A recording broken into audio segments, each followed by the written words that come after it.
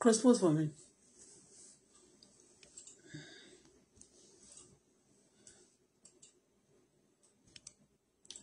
Do I cross post go about me to know? Ṣé mo ṣe lè gba àwọn people yẹn ṣá? Akọ́dẹ̀ nà on Monday. Ní gbàgbé. Wàhálà Ọlọ́run ní jẹ́ kí wàhálà wà o. I just want to explain some things about ID. What is happening now with our Facebook.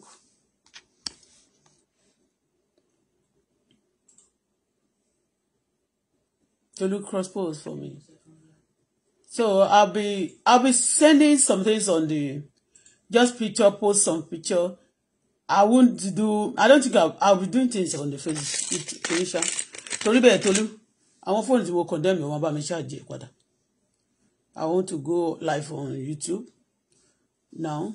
I just want to update you, but for those of you who have not started experiencing those things, okay? So you get yourself prepared. The whole world now talking about ID, your identification. Your identification is very important, you know. Your identification. Bami cross it. What is it? Come on. Facebook will come on the lights for me.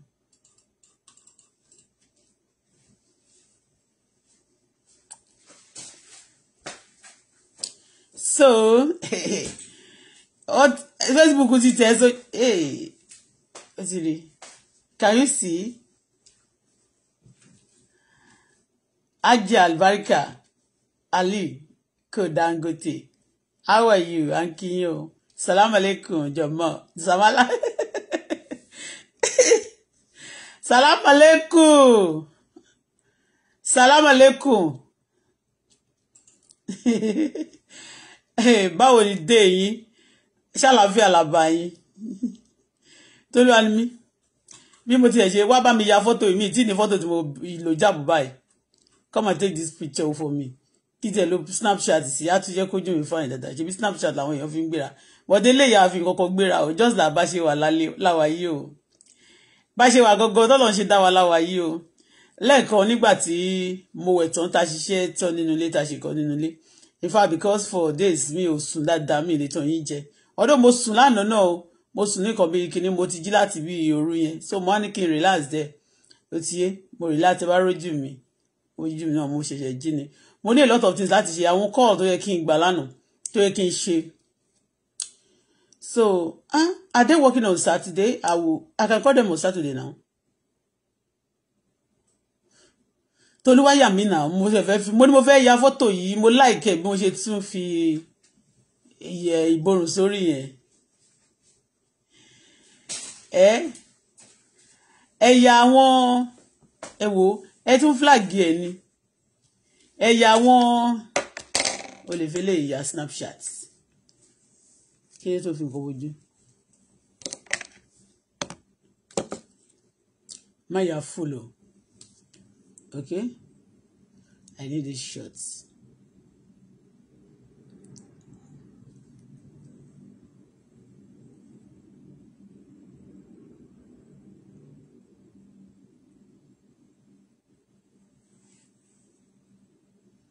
Hey, yo.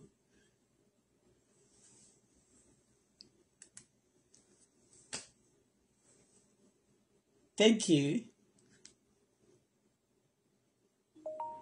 Ó fẹ́ àtúnyà kan sí kójú mi ló fẹ́ another Snapchat mi.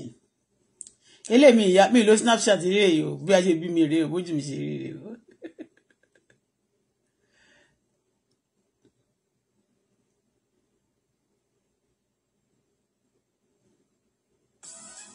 No, don't use that.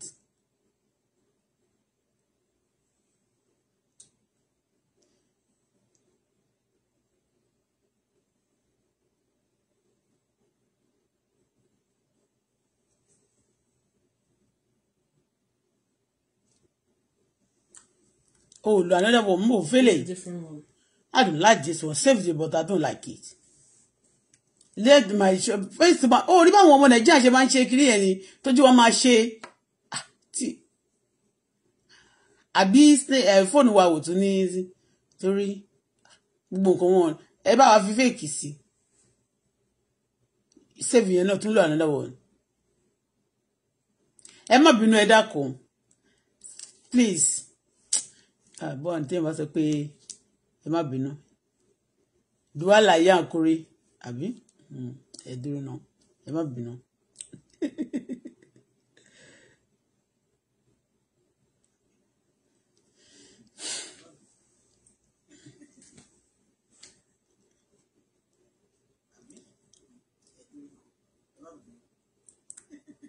It ain't no define. We usually short skinny. So I'ma pray. You know, I can't pray. I can't do anything without prayer. So before I just want to give you some information about those of you who are on Facebook. So Facebook, Maxuba Bogabi, Mokotoru Kejemi, Muruke Kwimo. Tubati di ben. I don't know what is happening to this now. Let me do it later. Oh, to save it? No. Save. Okay. Hey, let's quickly pray, and then I just want to give you some information and tell you, information you know. Yeah, also concerning me, I want to just Heavenly Father, eternal rock of ages, we thank you, we worship you, Lord, because we're God, nobody like you. It's well not too sad that be there. Exalted, be glorified forever in Jesus' name. I cover myself, my people, my children, my husband, all my well wishes all over the world with the blood of Jesus Christ. We Lord, take to that control right now. I'm about to speak, Father, speak through my mouth. Direct my tongue in the mighty name of Jesus. Whatever I band it. Whatever I lose them now in the mighty name of Jesus Christ. I pray for wisdom, knowledge, and understanding. Father, Lord, release it to me in the mighty name of Jesus. Lord, empower me right now. No weapon fashioned against me shall prosper. No weapon fashioned against my daughter, my husband, my people. No weapon fashioned against all of us. No weapon fashioned against us shall prosper. Anything that rises against us in the judgment, it shall be condemned. I pray, Lord, there shall be solution right now. Thank you for that because you answer prayer. I worship you, Lord, because you are God. For in Jesus' name we pray. Amen. Salam alaikum. America Jimo lónìí. Ó lè pé wọ́n flag it seriously. Salam alaikum Jomo. Báwo ni Jimo yẹn ẹ kú Friday, happy Friday, you guys, okay? So I want to, like, last month, okay? So it's not new, okay? A lot of people have been battling with that for the past 3 months. So, but I think mine started last month. Before that last month, 20 something, we are expecting the token they gave me on the media, Facebook especially. We are expecting to pay the money out. But later they sent message that they cannot be paid out, that they need some clarification, some ID and everything. So we tried whatever they request. They asked for the tax, they asked for the everything, registration, everything. We send it to them. They asked for the admin. First, they said the admin is not the one, you know, because this day we don't use one admin. You understand me? So we send every necessary to them. We are expecting them to release the fund. That's little. The money that was there is a very small money, but at the same time, even if it's small, they should release it because you use your data and you use your energy. You create something. You give some news. If you're a newcaster, you've been paid. They will pay you. I mean, they will place you on a salary, okay? So what we're doing also, we're doing many things. You're wasting our salary. We have to be paid, you know. For those who already have qualified for the payment, you know. And then I was happy because on international level, you know, in the beginning when they opened Nigeria, when they gave Nigeria monetization, I know that something is fishy. Something is going to happen, you know. Then, because some people don't, in some country, they never believe in ID, identification number. That is NIN. Okay, Nigeria, NIN. But the identification number, here we have identification number. Like, the social security number. We have social security number here. Even the permanent resident in Canada, we have social security. You understand me? You are in the system. Everybody in the system. When you come into the Canada, you are going to be on the system. So anyway, Facebook request for the ID, some more everything they needed, and I believe I have them. I have them all. Yes, I have them all. The passport of Nigeria, like the one NIN of Nigeria that I wanted, I mean that I did, is because I'm a origin of Nigeria. Okay, so and these days we had the news that for some, I mean, as time goes on, some people are going to be denying when you prove yourself as a family. I mean, enough me need dirty star. Want to give me star, you give me star. Kuma, if you give star now, don't even waste your star now. If you give star now, Facebook don't know go. It's going. Facebook is eating people's money now. Facebook is also. Facebook is like Facebook. Mark Zuckerberg. So broke ni. Mumbo. I'm a yasga guy. I'm a yasga guy. I'm a so Yoruba. But yeah, I'm a so Yoruba.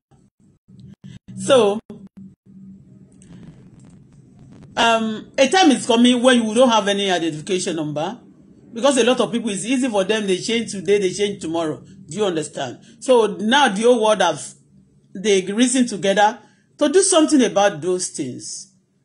People who are trying to dodge their identification, who trying to dodge some things, who changing things like, you know. So I understand when that procedure came into into the system. I love it so much because I believe in reality, and I believe. Salam alaikum wa alaikum salam. So I believe in doing things right. Yes, I love it. So the Facebook now asks many things, you know, registration. I mean, we send it. It gets to a stage, they said, okay, we need to resend the ID, my ID. They asked for the face of my face. Do you understand? The owner of the Facebook, I send it.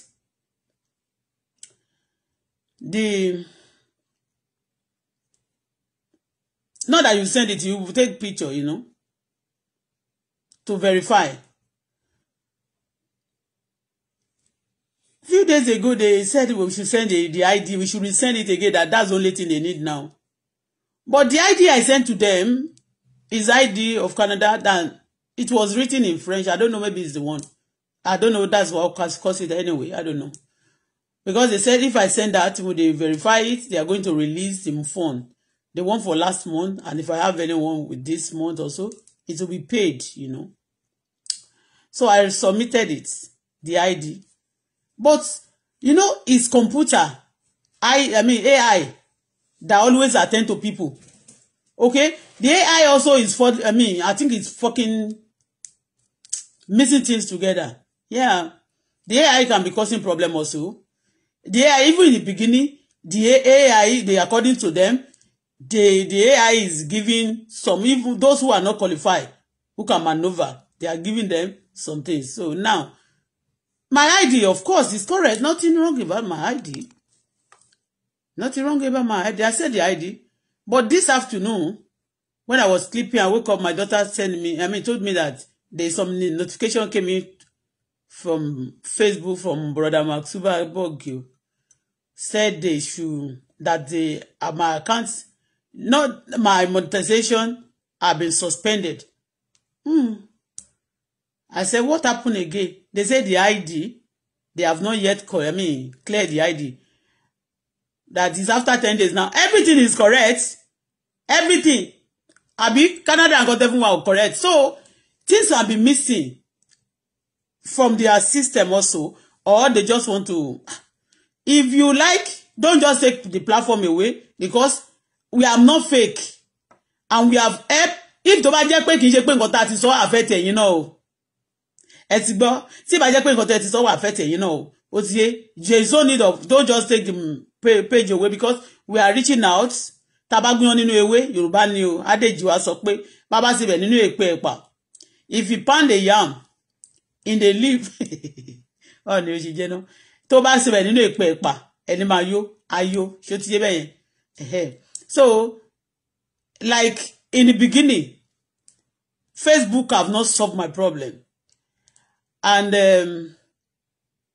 those who hope in Facebook alone, okay, it's going to affect them seriously. Okay? But at the same time now, because they say I should pay even 60 something, but not for me verification number.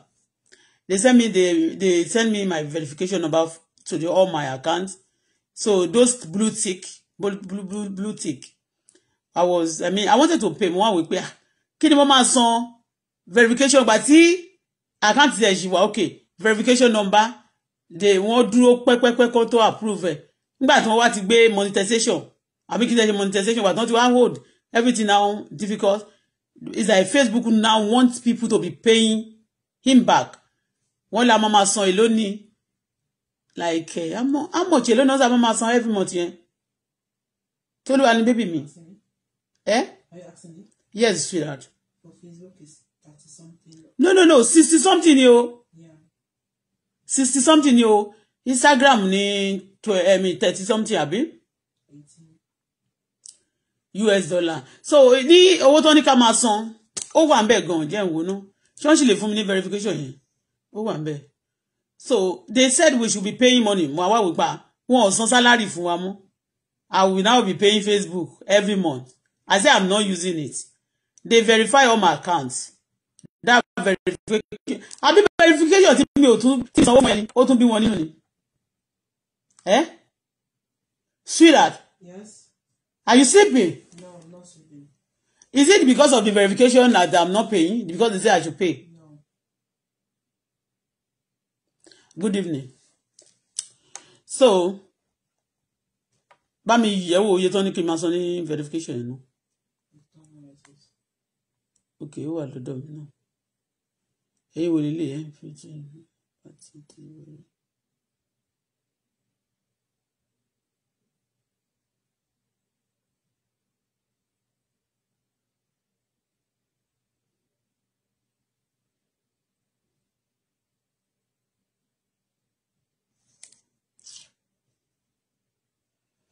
So we send everything, everything. Now, let me tell you another thing again. I personally, we sent everything Facebook wants. The last one is the ID again. We send the ID. Instead, we should resend the ID again. We send our ID. But this afternoon, quite unfortunately, they said they suspend the page. Not the page, the monetization on it. So even they say after 10 days, if they are not clear with what they need and what we submitted, just the idea, we have submitted everything that they said that one is okay, it's okay, it's okay. They said after 10 days, all the money that is on the platform is not going to be paid out. But Mark Zuckerberg systematically also want to, maybe ó jẹ gbèsè, àbí nǹkan kan ṣẹlẹ̀, he also want to rob us. Ṣé mo pé mo ti sọ ní pé máa sú ẹ.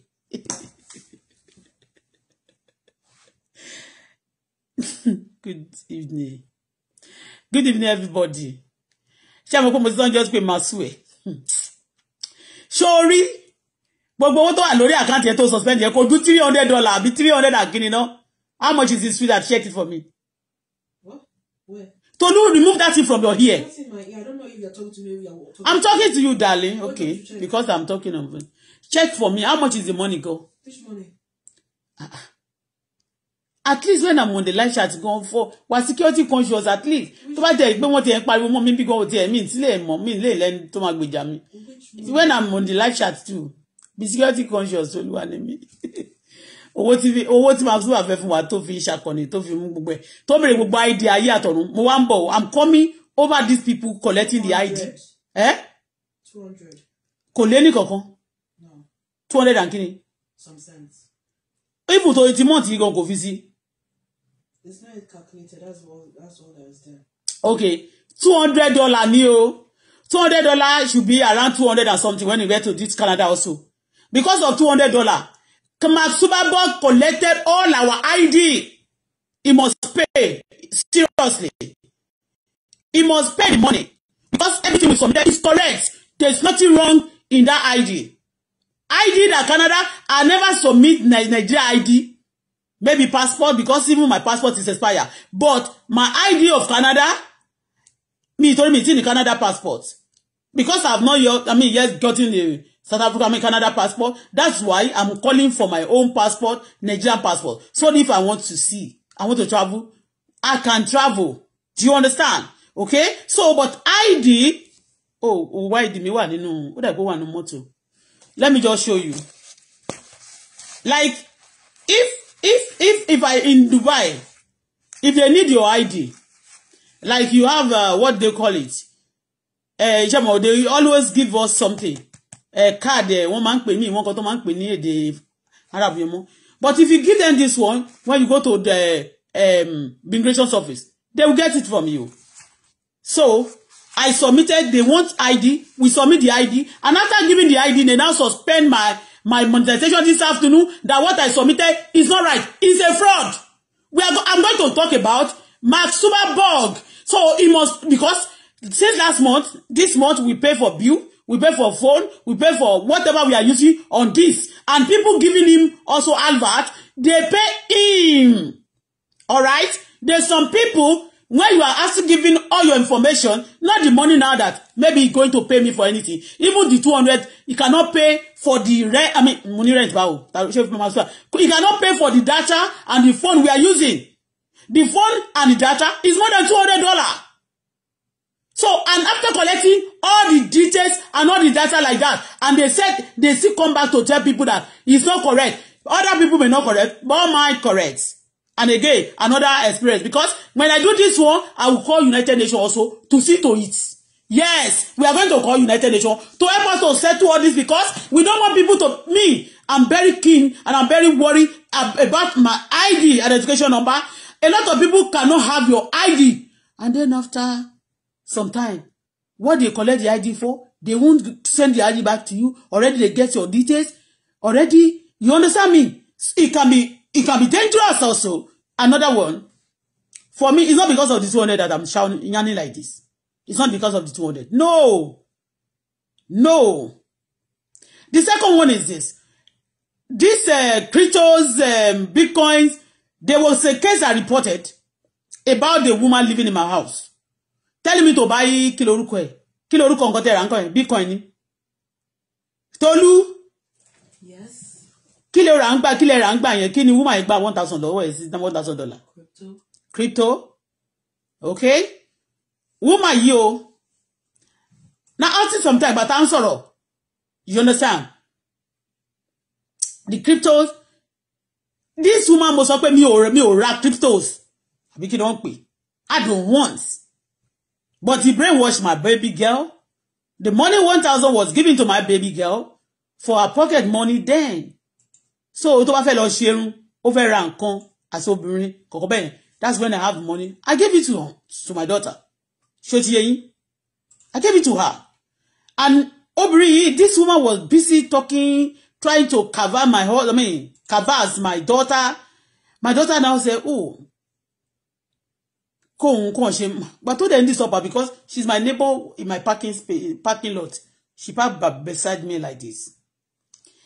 And now, okay, no problem. Just try because only ìgbà tó sọ pé mama fún ní interest every week lórí ẹ̀. What have you pay your investment? Okay. Just put 300. Don't give them all your this thing. This woman systematically, but to ba ti fẹ́ wá báyìí, I said you should not come to my flat there.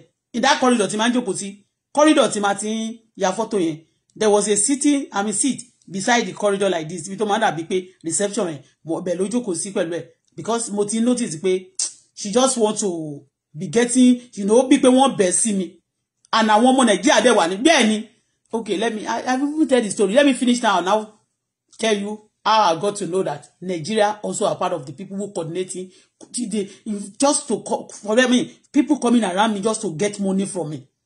Even teaching people. I'm not saying I will not teach you when my jale, but I will tell you this story. So, I now said to that day, because every time people bring here, I'm fair to do anything to get money from me, could they patronize her for anything? She's not useful for anything. Read my lips. So, I said, okay, Sarah, because she disturbed us too much, and she told us, I said, okay, out of that 1,000 that I gave to you as a pocket money, just give her 300.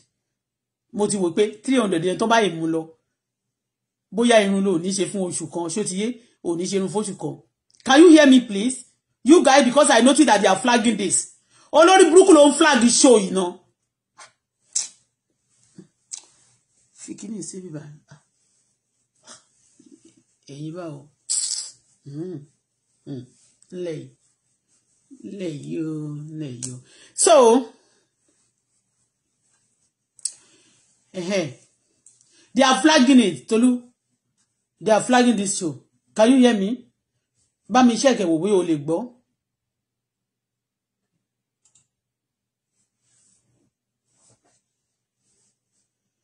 Can you hear me? Okay, let me try it. But I put it slow by. Me o de lo gbé nǹkan kan sétí, o gbé nǹkan sétí o. I just put it on now. But after I sọ pé kó má gbé nǹkan kan sétí. Okay, well, people can hear me. I can hear it too. So that lady, I now said to my daughter, the lady called to mommy. She said she want to come to my flat. Normally, she always come to my flat. But I'll tell you quickly the story when I finish now. How the whole story started. And now, because the way I'm already having some feeling about the lady here. I'm having some feelings about her. And I said, my daughter should meet her at that corridor. Actually, if I allow her then to come into my flat, it's possible she not get all the money. But like me, my spirit is crossed with her already. Okay? She have been doing some things, okay? I will tell you, you understand. So she collect the money. She said every week she be getting things. What she now promised wasn't like that. So one day, ọmọ mi ti only fake hen kan lórí àbúyá $18 to $20. Say we do all the $20 now. Ká tell me pé mo wá focus because my now the 300 after 300 money come on me. He just covers, he brainwashed my daughter, and she got all the money. That's exactly 1,000 that the money that she have in that other account. That she's going to be getting money. I was, in fact, anyway, my daughter said, okay, every 2 weeks, honey, then he said they will be giving some coins. I said, okay. For that coins, I was even telling my daughter that if you can get little back, don't put anything again. No, my daughter didn't get anything. This lady has he has access also to the account because she was connected, linked actually under I don't know what the way they do it. Under a chain that she put those things, you know, to hand the glory of that account. I don't know what, maybe you understand. So she could get into the something. So we were now helping my daughter. So any little token, I was telling my daughter, take those small coins. She never allowed my daughter to take it. She put it there. Say, just put more. But already, I know that it's a fraud. Do you understand? I said, Tolu, if it is $20, if you want to use it for anything, just get the 20. She will helping her to put it back. She doesn't allow her to get the money. After some time, something was closed totally. We couldn't get anything. She could not access again. Everything was like, I said, God. And I told this woman, oh, you can see me the way I was shouting for money. This money is more money, but it really matters, oh. If I'm owing $50 or $20 in this house that I'm living here, the way the person will drag me, you think, when I'm on the live chat, she will send message to me like this, as if I'm holding like, you know. So those token is very important in Canada. She said, don't worry, they are going to pay back. It's not a fraud. It's not this and that. Blah, blah, blah, blah, blah. After like 3 months, she said, okay, you can write a letter now. Send to them. You want to have your refund because his son and his son's friend, they write them, they get refund. I said, okay, thank God. When we start the refund process, they ask for everything, just like Max Zuckerberg. That's what I'm saying. And those people also, it's like America, no one said yes. Yeah. So we should call attention because when this was happening in my country, that some people are funny, they want to be playing some funny things with the idea of people, playing on people's intelligence. I call them out. So I will call people out. Okay? They ask for the ID, everything. Just for my daughter. Every time like this, they say screenshot your face, Send your ID again. Send this ID again. I was shouting. Please, yo. These people are asking for the ID, yo. When they want to collect money, what they are not asking for. They don't need all this ID before they collect your money, yo. You want to get refund now, they want to get all your things. All your data. And all your data details. The total details of your life should be for you alone.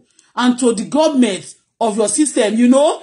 But now, you don't even know the people you are sending them to. But they said before you could get the money, you have to send all your details. Salamu alaikum. Walaikum salam. So, you don't even know who you are sending your details to. I was worried then that details of my daughter, I don't want it, like, you know, because I'm afraid of all this fraudster, big and small. I don't want anything to, you know. I was shouting. It's not because I love talking, I shout. I want to fear them.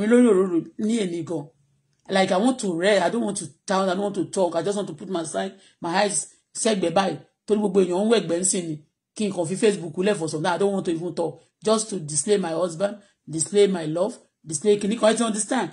But they caused me to be talking now.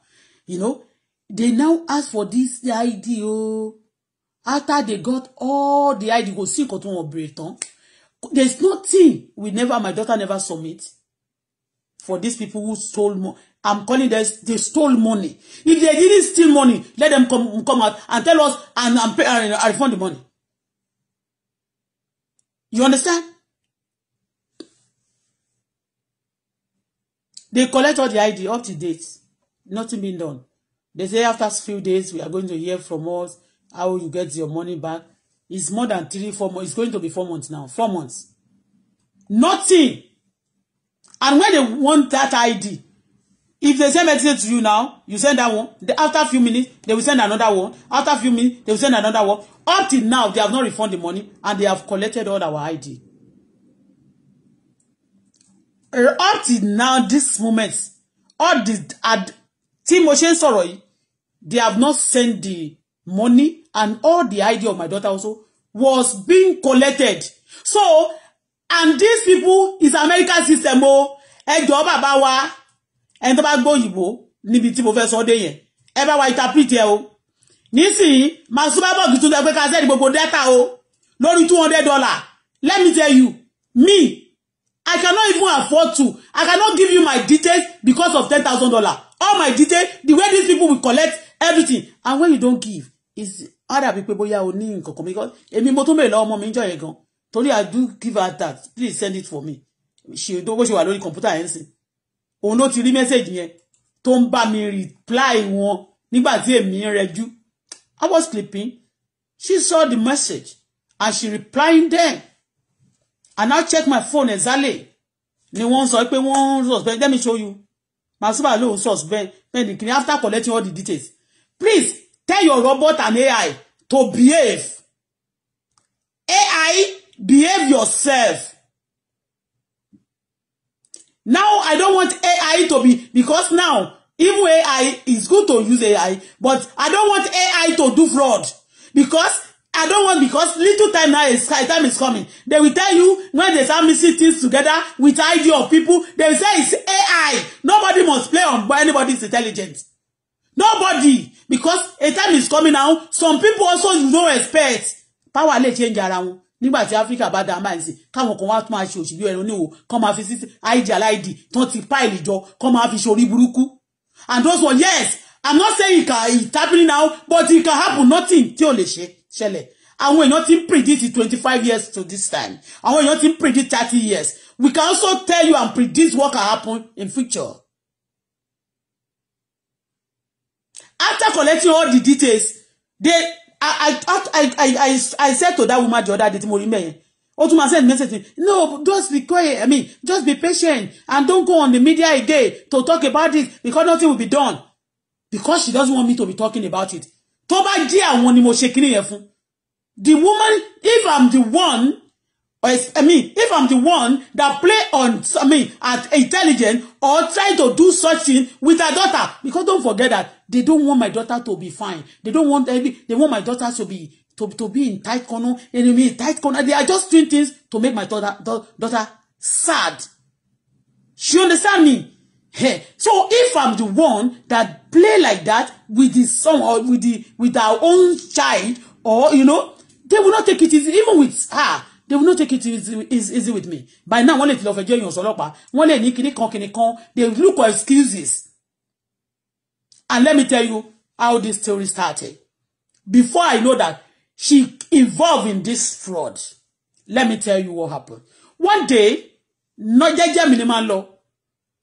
I don't even know her flat. I know that she live, above my flat up there. But I don't know where she live. But she park the same. We are neighbor in the parking place. That's in our parking lot. So she parked beside me. When I see somebody parking beside me, we smile. We greet each other. She go away. One day, I was going out. We met at the door, not by the garage. I have visitor. I have some package. So I go through outside and we meet there. She said to me, "How are you? You always smile. You always smile. As if there's no problem." Me, I don't even know people who watch me from this building. So I smile when I see people. I always smile. Even when things is not, the situation is not palatable. So she said, oh, she had been looking for a way to see me. That she want to introduce something to me. I listened to her. I even believe if I'm the one talking, try to get her attention that day, she may excuse me. So I was listening to her. She said, this, Tolu, yes, please, I want to show you again the water. Mo ti sọ pé ká máa domi yẹn gan sínú omi, ká máa fi wẹ̀, kó máa fi sókè ara ẹ̀. Ṣé ó ti yé? Toro dàbí omi swimming pool náà ni. You can see. Ashia lórúkọ product ni. So because of my she said baby I will sleep. Ó ṣá sọ gbogbo nǹkan ló ń ṣe. She said the water is gbogbo ní ṣe. You understand? Gbogbo ní ṣe, like he can do all things, like even when I'm taking it, you are going to shed weight, you are under medication. Maybe then she want to know maybe I'm under some medication. I don't know. She said even if you are under medication, it can also help you this and that. That I say, oh, he said if you any type of sickness that it will rectify. Just saying many things. She said many things, and I say, oh, èmi ò ní sickness tí ó ṣe, but ó sọ pé maybe I can shed weight, can help you if you are on the gym side or it's okay. Before I register, come to my Facebook or then I will, if you want me to advertise this for you. I don't even know, maybe she know I was on the something. She said, oh, no problem. I think that day was on Friday. On that Sunday afternoon, she came into my flat. That's the first time into this flat. And I showed her face we advertised for her. And after some days, Emma be no be machine sorrow see. Oh, me she go and it's getting my attention. Sorry. So after some days, I noticed something start happening with this lady. So she started like dodging me, like she want to be mean. I already advertised for her, and me too. I joined the something, and it's direct debits. Direct debits. They send it to me twice in a month. They will debit my account. I don't even know that she signed me for direct debits. I thought the first one, because the first one it's 10. How many pieces in the pack? I don't know. 6 in the pack. And this one, I can use it for 1 month. Because you cannot finish this one in a week. This one, you cannot finish it in a week. So they started debiting me. The first time, she asked for my card. I gave her my card. My credit card. The second time, she credit àbí debit, mi ṣá fún ní card kan. I don't know to pay for this, to order it. I don't know she already pressed me. I mean, she already signed me for direct debit that they'll be sending it to me. You understand? The first time, and I started helping her also to call people that if you want this. So, but since that day, to cut the story short, some people contact her from Nigeria and they are celebrating. Since that day I show her face on this social media, some people contact her from Nigeria and they are all celebrating.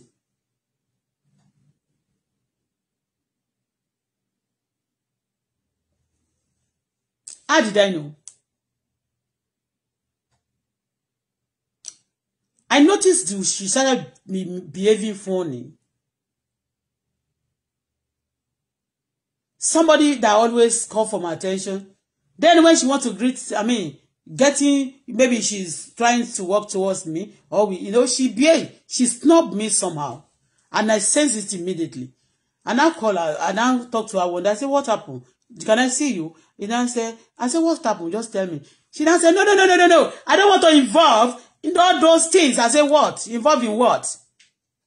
He said, what you doing on the media? I asked her, did I call for you before? You asked for the assistant, and I rendered the assistant for you. And after that, she said, and I said, so talk to me.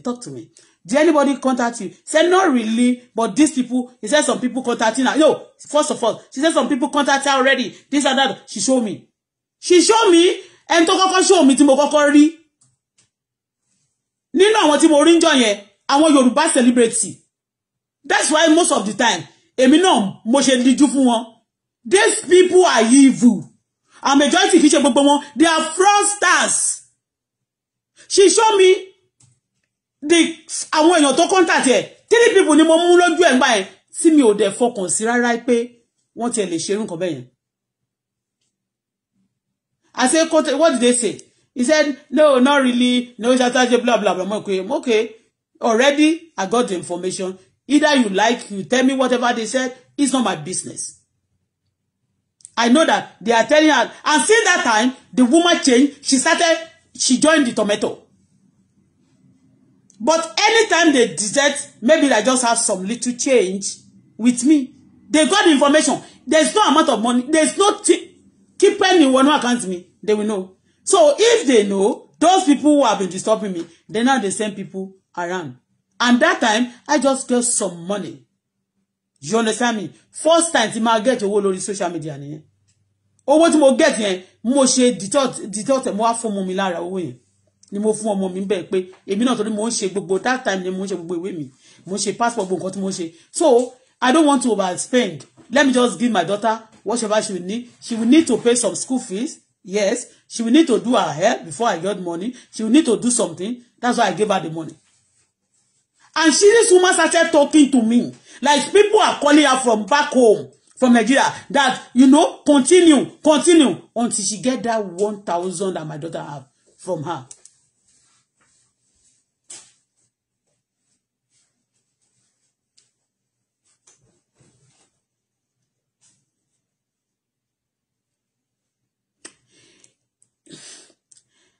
Ọjọ́ tó ra mọ́tò tẹ́lẹ̀tẹ́lẹ̀ ó ń lo Audi kan, old Audi kíníkò A4, Audi A4.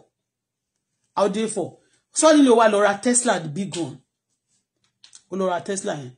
Mo sọ fún face to face tó mo tún pè nínú live mo ní, you got the money because ó rówó, but a lot out of, you see, making money yẹn, a lot of people falling into that victim. Ṣó ti yé yín? Say we'll be destroying people's finance and getting themselves rich. Nigeria involved. Since that day, tí mo ti wá show ẹ lórí media yẹn. Tó ní òun ní tí mo wá polówó platform yẹn àti lórí YouTube. Ó ní kí n fún ní grace láti polówó platform òun àti YouTube. Mo dẹ̀ fún. This Nigeria celebrity followed her. Látọjọ́ yẹn ó di nǹkan míì sí mi lọ́wọ́. Ìgbà mi báyìí ó lè fẹ́ súnmọ́ ẹ kó máa fẹ́ ṣe báyìí mama wò pé ìwọ mi fẹ́ fi gbogbo nǹkan tó ṣe because of system tí mo wà ní. Mi ò fẹ́ fi gbogbo nǹkan tó ṣe kí me, now I'm not afraid of her. You understand? Because I never look for their trouble. when I sit on my, be on my lane, mi ò mọ flat up to date. Ibi tó ń gbé, mi ò mọ nínú lane up to date. Mo mọ̀ pé champagne beside me. I challenge her that you got say a big car now with all this thing you are doing, but I need that 1,000 because my daughter's money. I hate cheating. Yes, and I need it. Yes. She said, even when you go on media now, you say anything, nothing will be done. But I'm just telling you, since the day I advertised for this lady, Nigerian people celebrating especially precisely, they contact her, and since that time, one fascinating irin fraud. And you can know the set of people. I'm not saying Bitcoins I want Bitcoins original ó lè má jẹ́ fraud, because me too, I don't even know gbogbo àwọn forex gbogbo kini yẹn, I'm not into it. Àti ẹ̀gbọ́n wọn yẹn àwọn kan wà legal tó yẹ pé ìjọba ló máa ń control ẹ̀. But see that they will just collect your money, they will tell you that it's not certain, if it crash, you cannot get money back. Any money you cannot waste, you should not also invest it in that kini. I'm just telling you, that is how I got to know this lady. I've been going my own jeje. She approached me and she said, oh, I know a lot of people who also patronize her. Iti mo ti rà láti gbà yẹn, this is more than 2 years now. Tó bá wọn expire gan, ṣé kò ti ní expire. Expiring date o, Tolu come and check it for me o. 2023 lele ti expire o Tolu. Wọ́n kọ expiring date sí now. This is expiring date. Low glasses èmi ò fi mi rí dáadáa.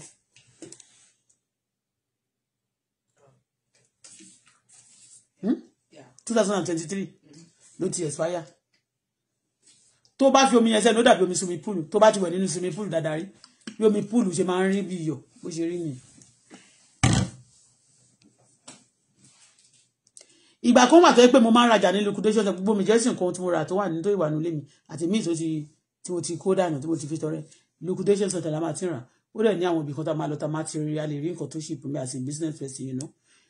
Hẹ́mọ̀ ó wọlé níṣẹ́ kan báyìí ó rí gbogbo ẹ̀rù báyìí mo sọ fún mo ní kayé tó bá tiẹ̀ jẹ́ mi téèyàn bá sọ pé òun ń ta nǹkan tó dẹ̀ ti patronize tí wọ́n kàn dé máa wá every time is to collect money from you kò lè báyìí kò lè tẹ́kọ̀ọ́ bẹ́ẹ̀ ò lè báyìí dòwò pọ̀. And she be giving information ní orí Facebook yìí àwọn tó ń ṣe chat tó wà ní orí those who are fighting those àwọn blogger tó máa àwọn bloody idiot tó ń pè àwọn ní ti Yorùbá wọn yẹn tó máa ń jà kiri tó máa ń ṣe yẹn information tí obìnrin yẹn kó tó gbé mọ́tò ẹ̀ wálé ọmọbìnrin kan lẹ́nu ọjọ́ mẹ́ta ó dárúkọ ẹ̀ ó ń gbé Tesla póun náà máa rẹ Tesla lórí social media ẹ̀ ni mo wá rí bí mo ṣe lọ park garage tí mo lọ park tí mo fẹ́ lọ tèmi fẹ́ lọ jáde pẹ̀lú odò auxiliary mọ́tò mi yẹn ni mo rí pé ó ti gbé Tesla wá wọ́n sọ kẹ́ lè mọ̀ pé àwọn ọmọ tó wà lórí mídíà yẹn àwọn tó wà lórí mídíà yẹn àwọn ọmọ burúkú gbáà ni wọ́n they working for some secret people that are tough that are terrible tó ń ba system jẹ́ kì í ṣe rọ́ wọ́n sọ ni ọmọ náà ń sin mo ìforúkọ bó láṣìírí ṣó ti yé torí ẹ̀ lẹ́ṣẹ̀ máa rẹ́ lómi I cannot play with them I cannot talk to them kò sí wọ́n máa sọ pé wọ́n fẹ́ wá ẹni tó máa speak for me no I don't want them orí mídíà yóò dẹ̀ sọ níta gbangba wípé yà òun náà máa ra Tesla ń sìn wọ́n fẹ́ máa sọ fún mi pé gbogbo tó ń ṣẹlẹ̀ ní sọ̀ràǹdì ni wọ́n gbọ́ àwọn celebrity àtàwọn kan àtàwọn ìyá wọn kan àtàwọn bàbá wèrè kan no àwọn bàbá kan ti lè yẹ àtàwọn politician wèrè kan.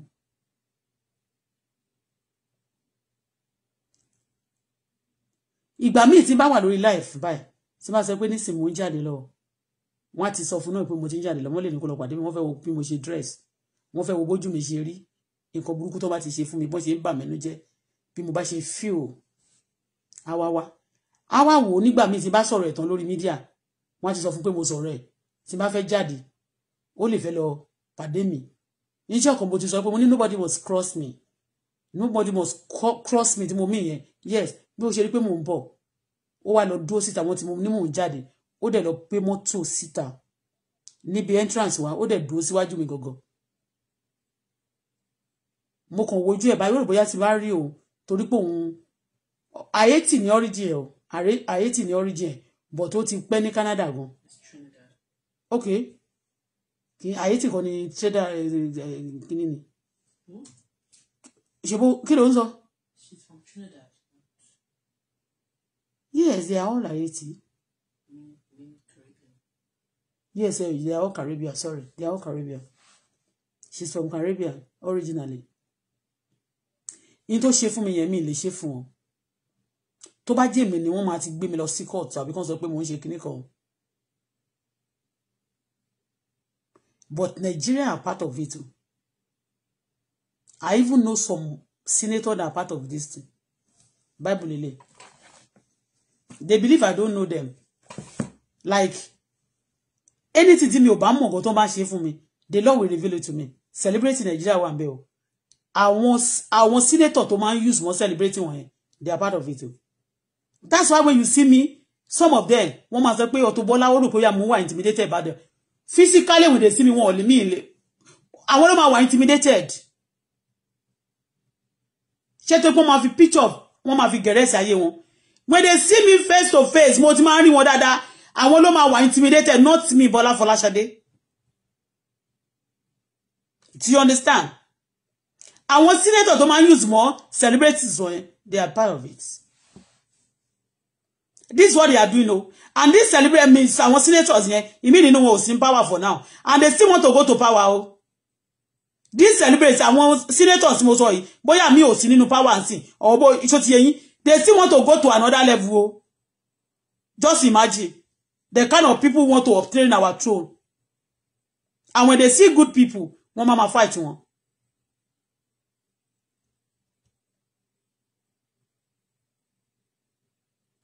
Mo do mi nínú ó ipò nínú fridge wa yẹn. Torí ngba tí mo kó sínú ti pali ẹ̀wọ̀n yẹn tí wọ́n ti ton debit mi tí mo mi ò mú ẹyọ kan tí mo kọ́kọ́ rà yẹn gan mi ò rí pé mo mú méjì ńbẹ̀ àwọn mi náà tún rà turu mi ehun náà wọ́n wá debit mi wọ́n wá máa gbé wá fún mi wọ́n they will release mi je mo pé direct debit ló fi sin fún mi mo kàn wí pé let me try this one. Do you understand? Ó ti fi system bó ṣe ní kí fún card njo yẹn ó ti fi mi sí direct debit already.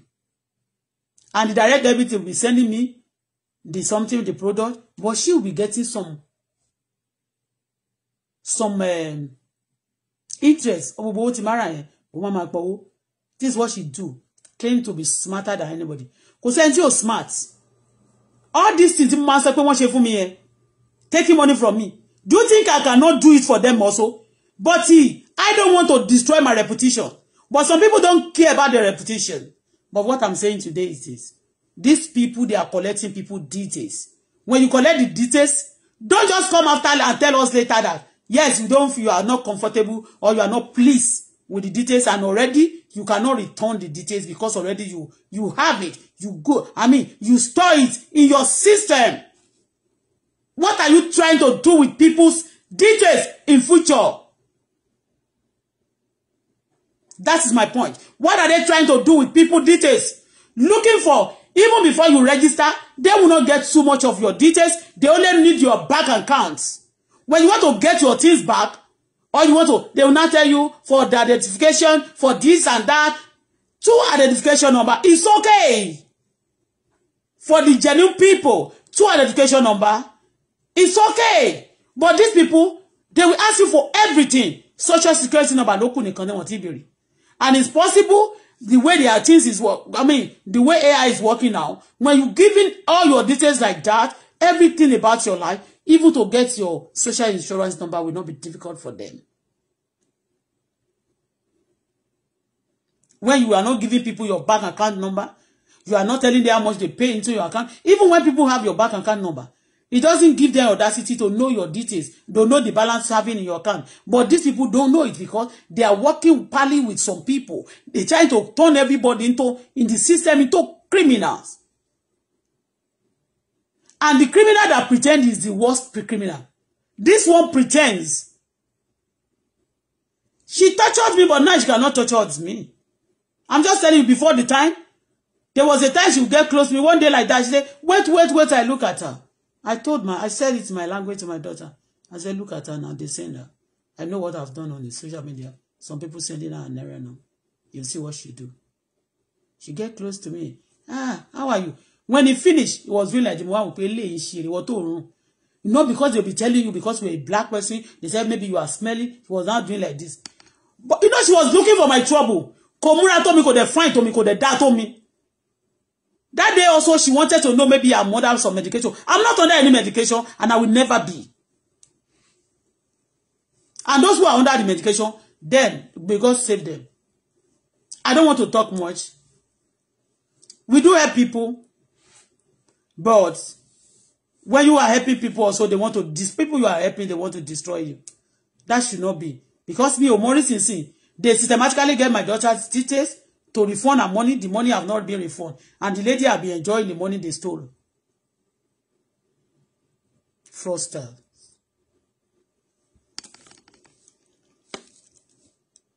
If any ID is being collected, don't give excuse that the AI is the one that is visiting things together and you cannot get things on. And when things are right, they tell you, yes, they just take out the monetization. Even the Kuma demonetization on my account. The Kuma demonetization in my account. They are not paying me. Not that they are paying. But you ask for the details. That we should just give you the details. We give you the details so that you can release the 200 that is there. And now you collect all the details. Kuma, finish. We give you everything. Not even one time, not two times, not three times, not 4 times. We give you this ID. And after some time, you now tell us that you now, Kuma, take the monetization away. And now Facebook want to be collecting money from people by identification number. That before now is like, he's collecting money. We are making advert for him. He's getting the money. It's like we buy something from you. We're working for you. You don't want to pay the money. And after getting all the details, what do we submit that is fake? What do you need that we don't give? All what everything. And I was now checking that. Okay, we check after taking the something away. Let me just tell you. Gbogbo yin la máa sọ. Tá bá ṣe ń sọ ta lára máa sọ tari giro. Ṣé lè pa yan ke je ni. Ibi ò dẹ̀ ní kú lọ́mọdé.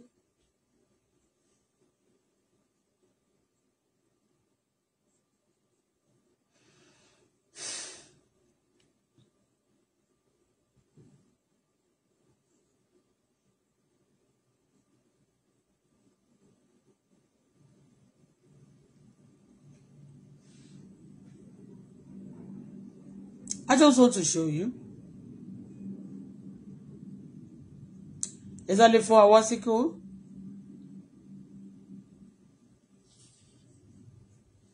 About identification, verification for Facebook payouts. See? This is the message sent by Meta. This is message sent by Meta. Then, payout new. They said if the identification is not yet clear, they are not going to pay out. If something is not yet out, why can't you be now? Why do you take it away? And they said if they take your monetization away, we are not going to use for monetization. A lot of sue will come to Mark Subag. Read my lips. People collecting people's details. What for? We heard that about our system also. We discussed about it. Why people trying to price people's identification number? And later, they can use that for something and their name will not be tarnished. And those people, they store your identity. They can use it for other things and you be the one to be in trouble. Some of these people want to be smarter than the everybody. Everybody cannot be dormant. I'm just telling you it's $200, but the stress they've been giving is too much. We're giving out the ID of everybody ID is their personal identification number, and then you said you want to release everything, and now you're not releasing it. You want to be using system to be collecting money now from people now, and the money you are owing, you are not just want to use that as an excuse. If you want to deal with some people, we have a lot of fraudsters. Yeah, we have a lot of fraudsters operating also on Facebook, operating on the system. But you know what? If those ones you want to face, it's okay. But don't use your AI to mess up things also and put blame because those AI cannot go to prison. So, and now they use AI. Now they rely on AI. That AI is the one that misses things. That using people ID. Please, when I give you my ID, and those who have collected my daughter's ID, that's why I'm shouting.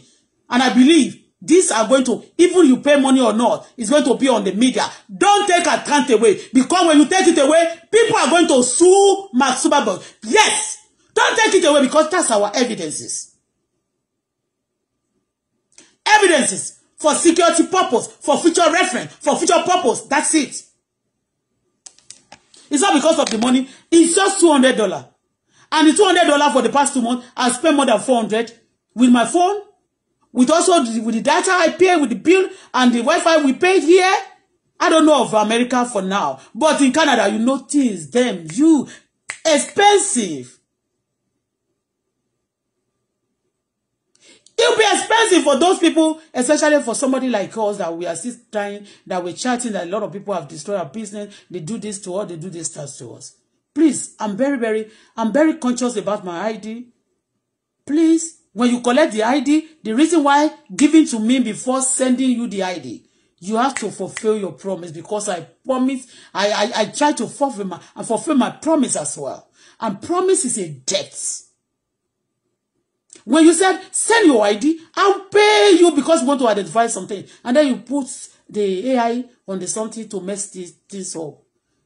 Or now, concrete something and said, we have not yet cannot identify you. After getting my ID, the last one I sent was on Monday or Tuesday.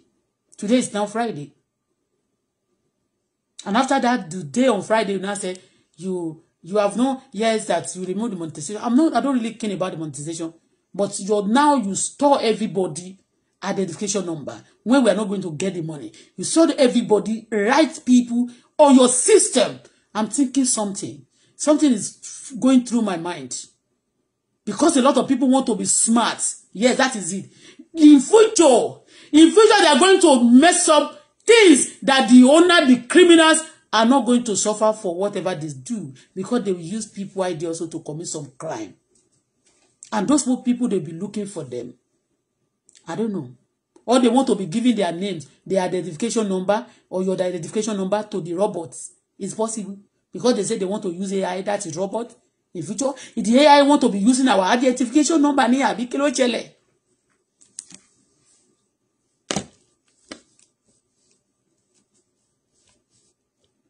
the other one said he want to refund 1,000, only 1,000. That somebody can even dash out. They collected all the details for the past 4 months. Nothing being said, nothing being done about it again.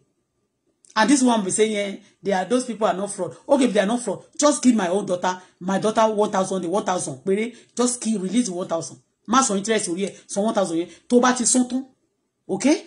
I won't talk about it again. But you don't say it. Every time I've been referring to anything.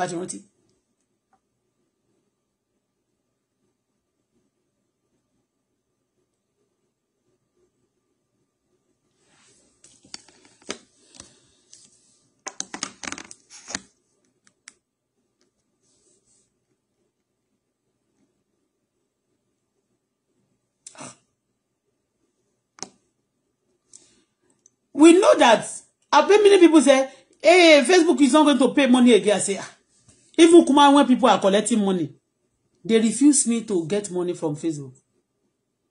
They have their favorite day, they refuse.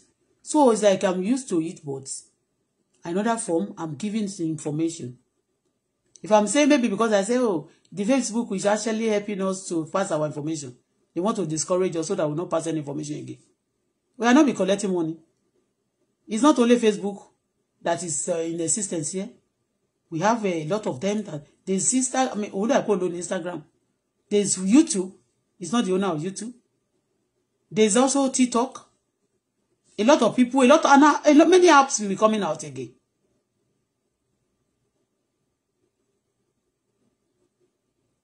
He's getting the advice from people. They're paying him. Why is he not want to pay now? And when people are giving their identification number, it should not. They should be, apart from the AI, for you to know that the AI going to be, apart from written some things, whatever people need to do in physical, àwọn robot lè fuck it up, wọ́n lè mess it up. Because even when they report to the Facebook robot, the wrong people they are giving them, you see. Anyway, let me just shut up for now. I want to arrest my case at this junction. When people getting your ID, what are the people so keen about ID? Because the whole world said they want to have identification of everybody. It's the government, those who are ruling, that should have people's ID. Although they are giving the people, business people, also for the purpose of, for record purpose. What is like somebody asking you for the ID, you want to buy, you purchase something, and after giving the ID, you pay the money, and they say you can go now, nothing can be done. For it's like after collecting your money, collecting your ID, everything, and your goods are not being delivered. If that happened, that's they call it fraud. That's the way I see things for now. Okay?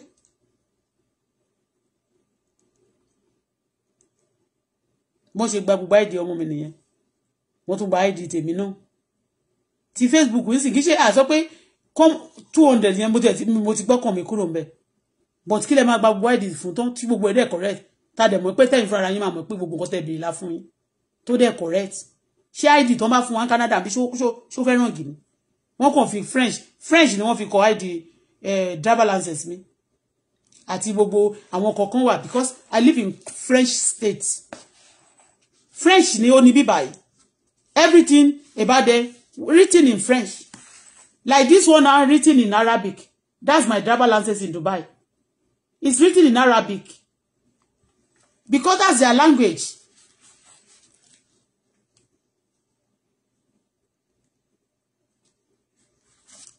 That's their language. And I didn't give you anyone that is, I don't give you anything that is expired. Everything is up, it's still current. So what is it? When you check my eye, okay, let me show you something now. This my driver license. I want to show you now. You see, when you look at my driver license, it is written in Arabic, but those who know Arabic know that the same thing written in the stated in English, the same thing is in Arabic. When I show you now, let me show you. The same name, the same thing, everything. I'm not afraid to show it. People say, don't show your identification number. I'm not a criminal. If you try to do anything with my identification number, you are the one to have problem. I'm just saying this because if anybody, I know they have, before they project some things to the AI, so definitely some people are going to sit down, reason together, and put them in place, and then project it into the AI, the computer, for the computer to release it to us. So people are still behind it. Because even the AI, the robot, is still being made by people. So what any error being committed by the AI, the people who produce it, the people who make it, and who project those things in it, they'll be the one to responsible for it.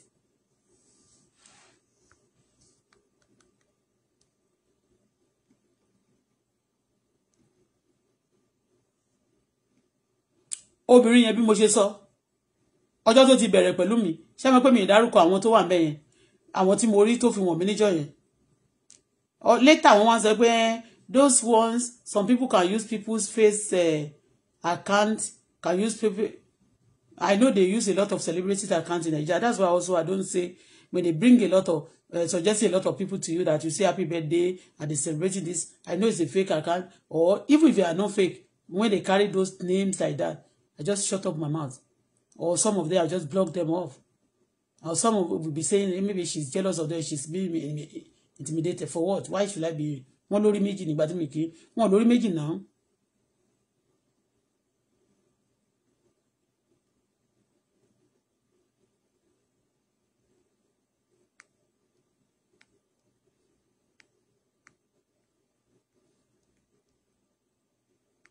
So, ìyẹn bó ṣe jẹ́ o.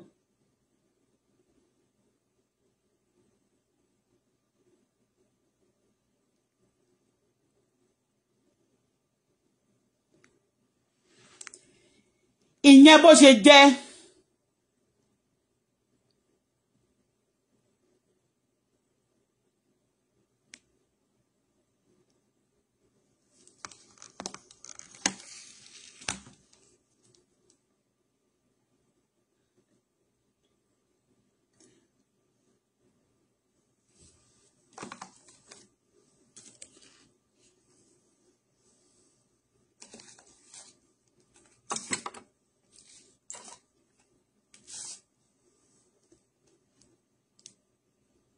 So for now, join me on YouTube.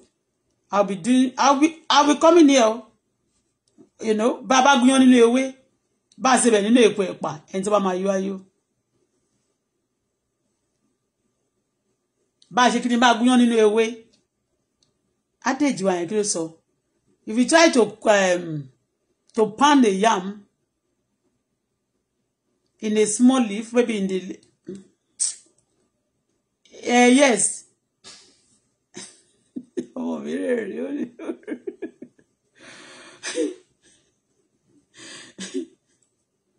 Bá gúnyán nínú ewé, bá ṣe bẹ̀ nínú èpo ẹ̀pà. Facebook lọ translate it fún wọn because of gbowó. Okay? We are helping you. You don't help us. So we always give you praise that you are helping us. But quite unfortunate, a lot of good people, great people, good people also don't so much hand on this media. Our wrong people not le manchifu. So if on this Facebook, if I have earned money and then I'm also civilized for now, do you know how much I've spent on this Facebook? Do you know how much I've paid?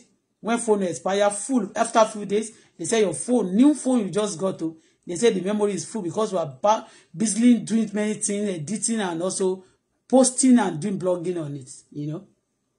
We busy, you know. In the way affect it, what deba muma deboju. Only affect what you are low. No problem. But I'm just talking about my ID now because I love my ID so much. I love my ID the way I love my husband. Yes. Because your identification number will actually, what people saying about you, your identification, your ID will actually say better also. Better if people trying to, like if my ID is not good before, do you know what will happen? When people are trying to tarnish my image, or trying to lie against me, or try to petition me wrongly, and they say, okay, do your fingerprint and send to what do you call them? FBI. I'll be afraid. But this day when people are just getting a lot of different people that will even suspect us, like a fraudsters, they're telling you to sell your ID because they owe you, they want to, you know, it's getting me scared. I'm just telling you the truth. It's not about the money. For people just systematically getting your ID, trying to keep your ID. Anyway, that I just delivered this little, and I know he has a meaning. To me, it's very meaningful. And Tani Godfather Bobrisky. Torí àti ìgbọ́ Tani Godfather yẹn gangan tó jẹ́ Godfather Bobrisky èyí tí ó lọ sí tí ó sọ pé kó má gbé sẹ́wọ̀n ṣó ti yé yín ẹjọ́ a kàn fẹ́ gbọ́ náà ni o kò sí nǹkan tá a fẹ́ ṣe sí torí kéèsì àwọn ọmọ kéékèèké náà ni bọ̀ tí kéèsì tó lágboro náà ni kéèsì tó lágboro ayé já ni.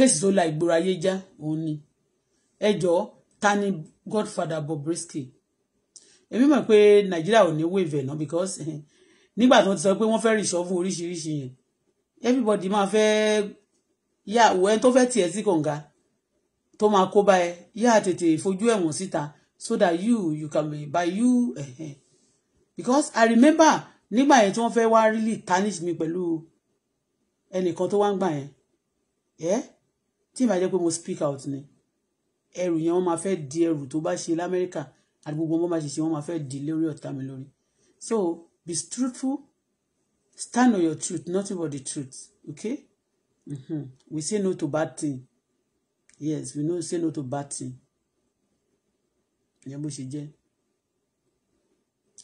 mo fẹ́ fi kiri yẹn wọ̀nyí mo fẹ́ fi wọ̀nyí ni.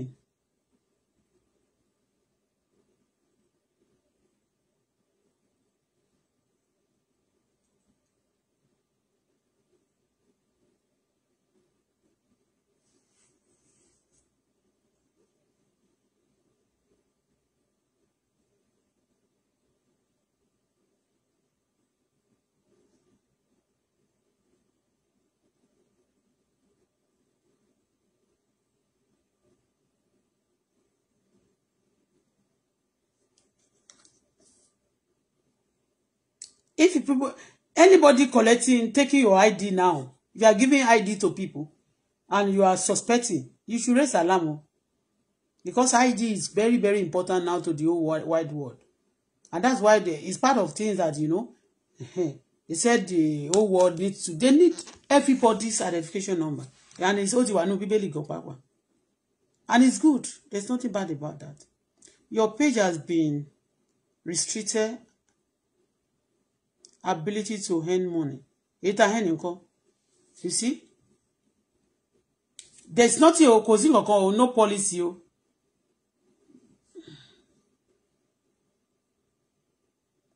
I was now looking for where to send the ID again. There was nothing, no option again to send the ID. Maxuba,